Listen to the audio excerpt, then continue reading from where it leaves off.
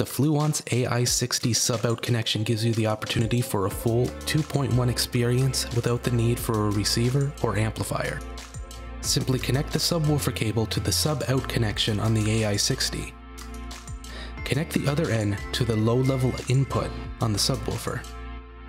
To get the best results from the subwoofer, you may need to adjust the subwoofer volume and crossover frequency. To do this, set the Ai60 volume to a normal listening level and play a song with a consistent bass line.